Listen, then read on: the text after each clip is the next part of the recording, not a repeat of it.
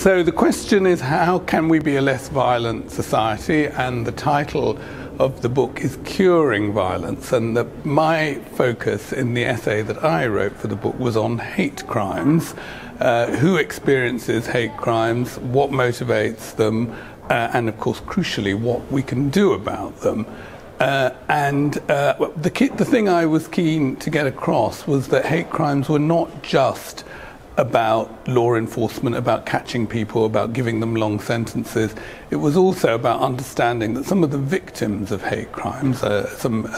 people from ethnic minority groups, people with learning disabilities, trans people, lesbian and gay men, are often very vulnerable, and that is part of why they have that experience, not because of their protected characteristic, if I can call it that, but because of their situation, their social and economic circumstances, and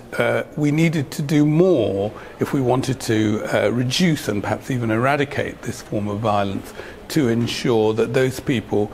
lived full community lives and were engaged in all aspects of civil society and civic life, and didn't just have to rely on the law enforcement agencies after the fact. So what I was seeking to argue was that the response and the solution to hate crimes was not simply catching people and locking them up for a long time, but to change the way that we support and protect and look after the people who are vulnerable to these kinds of crimes, and to ensure that they got the support that prevented them